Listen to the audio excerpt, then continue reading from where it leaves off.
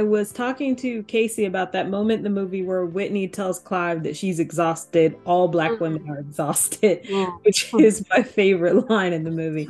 And I'm wondering for you, Yes. how was it? How did you approach balancing the very personal story of this Black woman who we all think we know, but with that universal element that we all kind of have to be all things to all people, and that is the pressure that she found herself under constantly.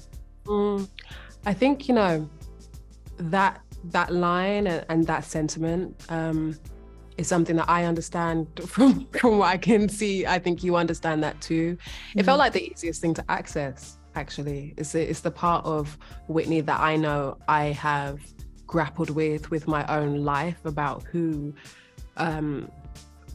how I belong to different communities of people, and what my responsibilities are, and the process of breaking away from that and realizing what is mine and what is other people's is a very hard one. You know, I could do something with the chorus, go up the key there, get more out of it. Yeah, but that's not a reason to do a song. It's got to have a hook. A hook? Yeah. I'll give it a hook. And I think that is the journey that Whitney was going through. And it takes a very long time. I think that at least nowadays, it's easier to have the language for that.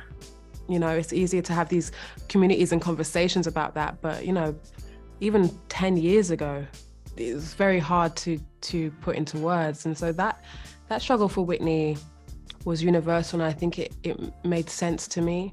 It definitely was something more easily understandable than the idea of stardom or fame and the largeness. Something I really enjoyed about doing this was kind of bringing her back to humanity,